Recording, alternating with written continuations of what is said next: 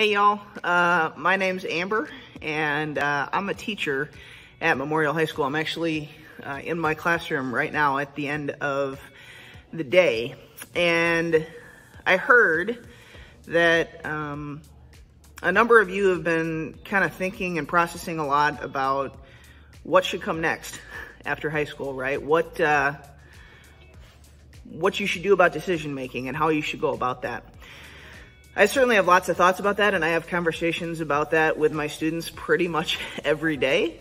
But especially for you all at home group tonight, I have some more specific and God-centered thoughts about that stuff. So immediately when I got asked about this topic and would I speak on this topic, my mind jumped right away to the book of Romans, chapter 8. And Paul writes a message here in verse 28 that I think is really encouraging, and it also has been convicting for me when it comes to decision making. The verse reads, "And we know that in all things God works for the good of those who love him, who have been called according to his purpose." And I think sometimes in my life, I've gotten wrapped up in this idea that there's a right choice somehow to make, that God will only bless me or will only bless my actions if I do the one right thing that he wants me to do in a situation. And that's just really not true. That as this verse shows, and as I've experienced in my own life and in conversations with students, it's not about finding some one magical right path or right choice, because like this verse says, God is more than capable of making good out of any choice that we make, right? It's more that our task is to focus on who we're becoming rather than the choices that we make. And let me explain it this way, right? If my focus is on becoming a person that's more like Jesus, right? If I focus on becoming more kind, more intentional, that I do what I say I will do. I'm a person of my word, that I love well, that I lead with grace, right? If I focus on the things, the attributes of Jesus that God's calling me to, it turns out that changes my mind. It changes what I think is important. And that ends up leading to perhaps even a change in the way I make decisions and what I think is important in my decision making.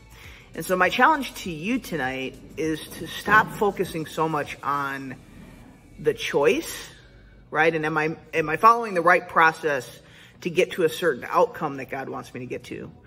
And instead, to focus on who we're becoming and who we're becoming like.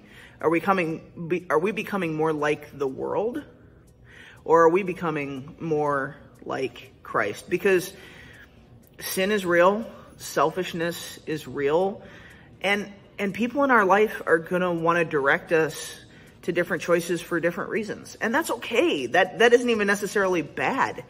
But we have to realize that if we pray that God changes us, if we pray that God makes us into better and better reflectors of him, then in doing so, he's going to also give us his mind when it comes to decision making.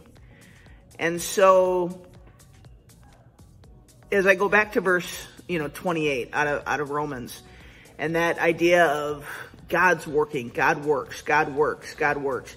God's the one who's active. He asks us simply to be faithful, to love him, to become more like him. And that happens through prayer and through being intentional in our faith life. And so with that being said, I wanted to give you something to think on as you head out from home groups tonight. And my encouragement would be that you'd spend some time in Proverbs 2. It's not a super long passage, but it has to do with wisdom and decision making. And it ties into this idea of who we're becoming rather than simply what we're doing or the choices we're making. Know that you're loved, that as you walk through decision making, that God is with you, that your leaders at Blackhawk are with you, that you're not on the precipice of making some major life-altering decision in a way that can ruin everything in a heartbeat, but rather you're in this moment of getting the opportunity to embrace more and more of who God is in your life and how God can use you in the lives of others.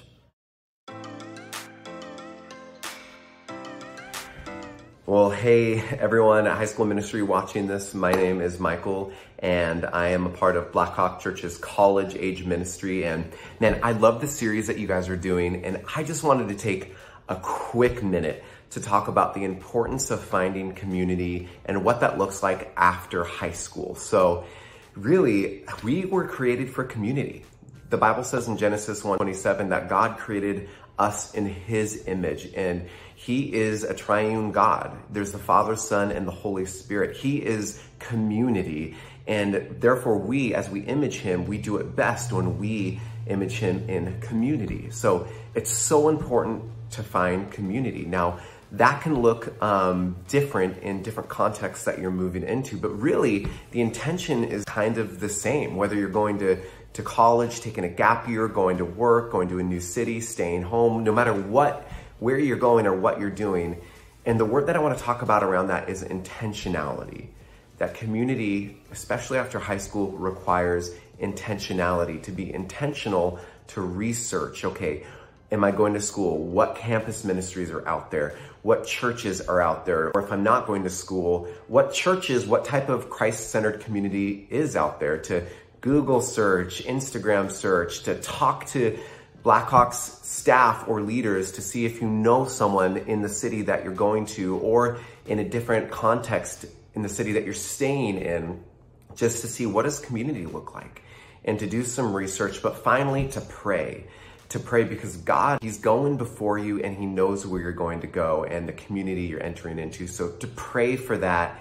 And hey, if you stay here, we would love to have you at CAM. It's an awesome place. We have fun. If not, I mean, there's other really great ministries and churches, but we just wanted to encourage you all around that. So stick with it, find community, be intentional, pray. It's important.